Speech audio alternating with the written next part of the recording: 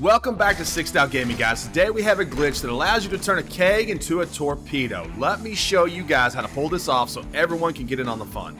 Now this is kind of an advanced trick, a little tricky to pull off, and it takes a little practice, but don't get frustrated, guys, because it's a lot of fun just to practice it. First, find a harpoon rowboat on one of the islands in the game. Now go ahead and grab a keg or two from a fort somewhere close to you on the map. Drop your anchor so your boat doesn't rotate or drift on you, guys. This is a little important because it helps you line things up. Put the keg in the rowboat and row out away from the broad side of your boat. Now park the rowboat so the back of the harpoon is pointed at the broad side of the boat and swim the keg out in front of the rowboat so that it can be harpooned at a decent distance. The more distance between the keg and your harpoon on the rowboat, and the farther you get it out in front of you, the more time you'll have to hip fire your pistol, which is our next step.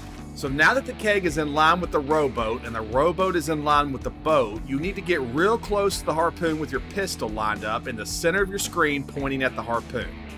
Now that your pistol is centered over the harpoon, go ahead and grab and interact with the harpoon. I'm stopping the video here to explain the concept a bit more because this next step is a little more difficult.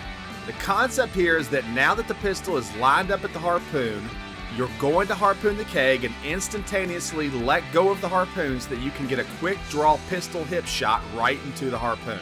This releases the keg and it shoots it backwards like a torpedo.